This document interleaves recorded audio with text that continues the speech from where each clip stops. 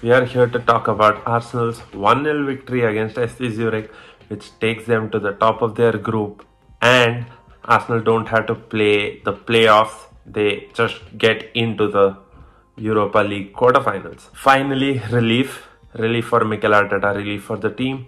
Relief for us fans in seeing Zinchenko on the bench, Elneny getting some good game time, Bukayo Saka back on the field without an injury, the bigger concern. Sambi Lokonga also very much in confidence in his game today.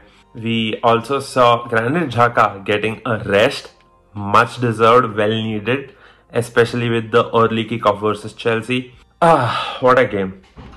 This would have also turned out to be a game of missed chances, except for one that Kieran Tierney actually buried. Fantastic shot that came off of a good Fabio Vieira move. This game, again, wasn't without its hiccups. Zurich did kind of score a goal, but it was well offside. They did cause a lot of troubles for Arsenal at the back. Arsenal did see out this game, but not as confidently as I would have liked. Again, the win is all that matters. 3 points and we go ahead. This win was definitely needed, but an emphatic win would have made a bigger statement. That's all we think. I could be wrong.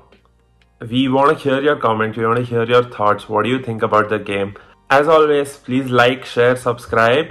And one more thing. Check out our YouTube feed. We've got something that was only available to bigger creators.